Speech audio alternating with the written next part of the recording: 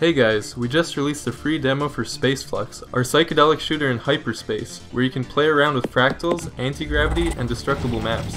But a lot of people are confused about the fractals and how they work in a PvP match. How would you find anyone in an infinite world? Couldn't you just run away inside the fractal and no one would ever find you? Let's start with the looping modes.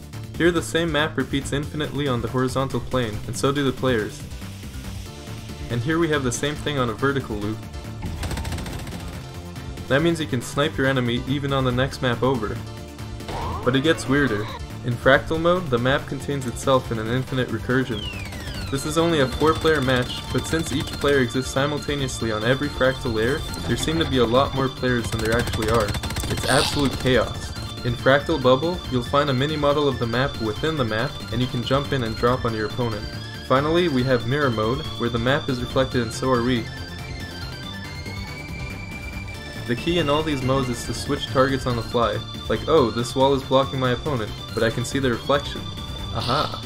The single player demo features all 5 impossible spaces and 7 destructible maps, so you can mix and match for 20 combinations. Thanks for watching.